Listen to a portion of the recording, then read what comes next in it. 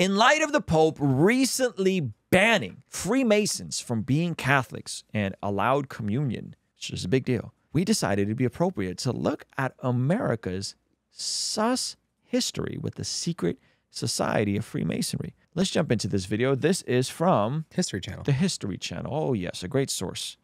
Not really. Freemasons account for 2 of the 5 committee members who drafted the Declaration of Independence, 40% of the generals during the Revolutionary War, and 30% of those who signed their names on the U.S. Constitution. That's high. It's a lot of something. That's a lot. That's a lot. I've also heard that a lot of these guys had theology degrees, and some of them were deists, like Thomas Jefferson was actually obviously a deist, but then there's other people that are not deists. They were theists. Some of them were Christians. Mm-hmm. So I'm not sure what this means. Like, that's a lot. That's a little spooky. Makes sense for the eye on the dollar. Yeah. Freemasonry and the ideals that went into the American Constitution and the Declaration of Independence have an awful lot of overlap. They had values of religious tolerance and cosmopolitanism and rights and formal equality between all citizens. One of the Masons at the time was Montesquieu, a famous French political philosopher who had this radical idea of a separation of powers, that you should have 3 branches of government. I mean, that's a great idea. Balance of power. They were probably still dealing with some PTSD from being in Great Britain, right? That wasn't that long ago, or having to interact with them. That's a pretty great idea. So I'm curious if it was the overflow of their Freemasonry and the occult of Freemasonry, or if it was just, hey man, God used these guys. They had great minds, great thinkers, and they happened to dabble in some sus stuff. Yeah. D.C., 1791. George Washington, now the first president of the United States of America, appoints French architect Pierre-Charles L'Enfant to design the nation's capital. While Washington was a master mason, L'Enfant apparently never passed the level of entered apprentice. However, some believe that symbols associated with Freemasonry were embedded into the city's design as an acknowledgement of the ties between the secret society and the founding of the country. Okay. So this is where I go, were they really just like leaving little Easter eggs? Yeah. Leaving little breadcrumbs like this? Were they really on this? Or is it possible that the architecture and the design was just coincidence? A lot of Freemasonry business. basic layout of the city originally had these kind of odd diagonal streets. So they had to have some reason to lay them out that way, because the normal way we lay out a city is by a grid pattern, and DC did not follow a traditional grid pattern. It's a very cleverly worked grid shape. So when seen from above, you have a 5-sided star. Yikes. You have a cascading star, which is all part of the Masonic thought. There's no doubt that Washington, D.C. was laid out according to Masonic ideals and symbolism. So when we talk about, does a city have a spirit over it? And that's where our leaders lead the country from. And we wonder why there's so many bad ideas. Darkness, debauchery, Bohemian Grove type behavior. I don't know, man. They got pentagrams that connect the whole driving city. in pentagrams. Yeah. Me and Zach talk. We joke. This is no disrespect to anybody at Vegas. I actually like coming to Vegas. And New York. In New York. But we talk a lot about how like Vegas has like a spirit over it. Like when you touch down, it's this like, how would you describe it? It's this very like. It's just this yucky, disgusting. Gosh, this is too harsh. It's just this yucky, disgusting, rotting in the middle of the desert feeling that the locals have. And then the Christians are just like, just climbing out of it, just trying their best to keep their sanctuaries not smelling like cigarettes. It's just struggling and I mean, Dustin Tavella, he did ministry through his show in Vegas and was like, man, it was just hard. It was just hard to do ministry in a city that hates what you stand for. The Sin City, and so it's just hard. It's just not a city that glorifies the things that Christians stand for, much less conservative, or even just like it lacks peace. It's a feeling of the city. I mean, you land and you see people gambling and as you're getting off your plane. Yes, it lacks contentment. It lacks peace. It has that feeling that just zaps joy out of you. And New York is like a spiritually gaslighting city. Yeah. Like they'll have you thinking you're really a bigot in the scum of the earth for being Christian. Yeah. Because everybody is like far gone. Like most people there, it's just brain rot. Like New York's different. Yeah, you get there and you don't feel like it lacks peace or it just you actually feel like it's electric. It's got all this stuff going. And then you start to think like, oh, maybe they got it all figured out. That's what they try to do. They try to make them feel like we got it all figured out. Yeah. Now you just believe what we believe. Maybe boys can be girls. Yeah. What's so bad? What's so bad about that? Yeah. All right. Welcome to the 57th floor. Go ahead.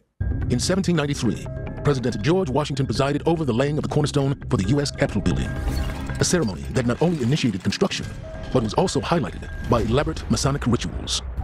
There appears George Washington and his Masonic regalia to perform a Masonic ceremony with grain and oil and Masonic measuring instruments and so on. Oh no! Yeah, the leader of the republic, many of its key officers. Where is the Bible? I've had Christians build their home, and then like on the cornerstone of their home, they'll put a Bible underneath. They'll anoint it with oil. This dude was doing Messianic rituals. He's putting like cloves of garlic on a piece of What leather. are we doing?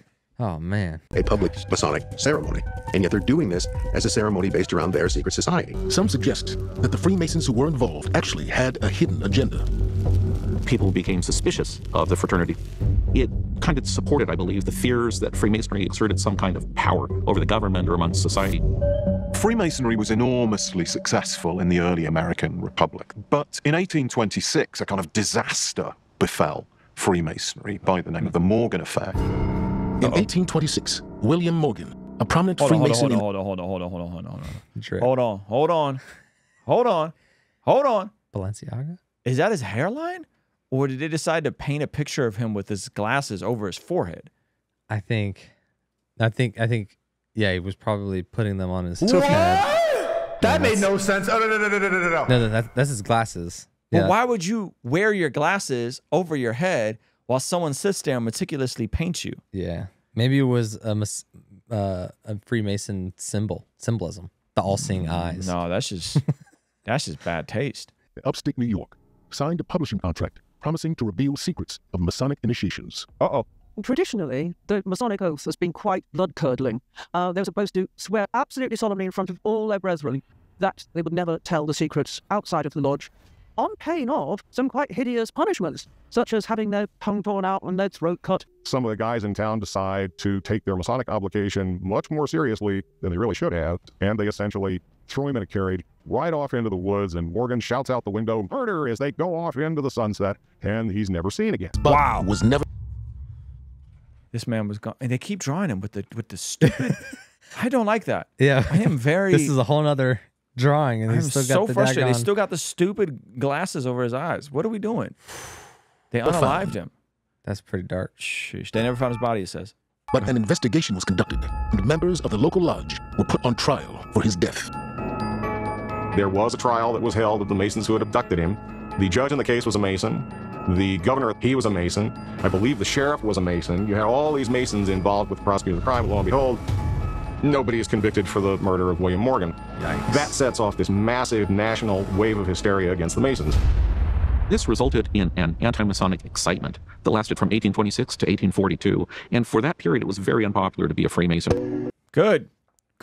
Okay, so here's my thoughts. I don't think nepotism or what would this be called? Cronian is like when you're putting your people on, when you and your people got it pat. Like I don't think that's unique to secret societies. I don't think that's unique to secret society. I think all of us want to put our own people on. Yeah. If you're a good person, if you're winning, you want your people that came up with you to win. This is common. This is why business empires are passed down. This is why these sorts of things happen. The layer of this that's spooky is the occult-like practice that's involved, where from my understanding, the higher level Masons have to do things like denounce Christ. Yikes. Have to do pagan rituals that are probably opening them up to demonic realms. So it's not like, hey man, I'll give you an example. If we look around my friends from a couple years ago, a lot of my friends are winning. Some of them have helped each other out, at the very least on an informational level. Others have done deals and opened doors and walked people through buildings and connections. That's not bad. Like that's not good. Like this is what a brotherhood does. Yep. Right? And this is like, call me crazy, I think this is what the church should be doing for each other. Oh, totally. Like if you're at a local church and someone is struggling, the local church should come around and help that person. If you're an employer at a local church and someone needs a job and they're capable to do the job, you should be able to employ that person. If there's a death in a family, the local church should come around and benevolence fund. These are good things. These are not bad things. Where they go bad is in whom do you pledge allegiance to, and where are you aligning yourself, right? And so we had the passages that we looked at, right? The dangerous part about this is that in attempting to do quote unquote good things, you forget that, like, and if you're not right with God, the enemy here says, and no wonder, this is from 2 Corinthians chapter 11, and no wonder, for Satan himself masquerades as an angel of light. So and someone that masquerades as an angel of light will take good things and they'll pervert them. They'll take gifts from God, like community, like looking out for each other, like having a brotherhood, like pulling each other up as people are winning, like taking care of the least. He'll take good things and he'll masquerade them and pervert them because he masquerades as an angel of light, right? So it's not surprising then if his servants also masquerade as servants of light, as servants of righteousness, their end will be what their actions deserve. That's the dangerous part. Now, again, when we look at Jesus, we see that with the work on the cross, having canceled the charge of our legal indebtedness, which stood against us and condemned us, he has taken away, nailing it to the cross, and having disarmed the powers and authorities, right? This is the same authorities, principalities, authorities that it talks about in Ephesians chapter 6. We not wrestle against flesh and blood. He made public spectacle of them, triumphing them over by the cross. So the biggest mistake that I think people make, two mistakes. One is people believe that neutrality exists, that you could be neutral. It's neither good or bad. It's just neutral. It doesn't exist. It doesn't exist. You're either of the light or you're of the darkness. Neutral does not exist. It's one or the other, right? You could believe it exists, but that doesn't mean that it pragmatically and functionally exists. So that's a big mistake a lot of people make. It's like, well, what does it matter if what these people do? And the more you find out, the more you go, whoa, there's the Epsteins and the Diddy's and all these crazy people that are doing things. And that's just the entertainment side. Could you imagine what's going on in some of the politics side of things? Dark. Right? So that's the big mistake. And the second mistake is what we see the Masons doing, but unfortunately what we see a lot of Christians doing, which is syncretism, where you're trying to combine opposing worldviews that are incompatible. You cannot combine Freemasonry with the gospel. If at a certain level in Freemasonry, you were told to recant your faith in Jesus and only pledge your allegiance to the highest degree of the, right? That's the part that's scary, man. So anyway, very interesting video, very interesting conversation. I don't know what to make of it. I think that I like to hope and believe that Jesus got us. I do believe that Jesus is on the throne right now, that he is king right now. And I do believe that what God has for certain Christians, no one can take away. Not the Illuminati, not the Freemasons. That doesn't mean that there won't be serious opposition for folks who are followers of Jesus that are attempting to gain ground in society, in culture, in politics, in the education system, so on and so forth.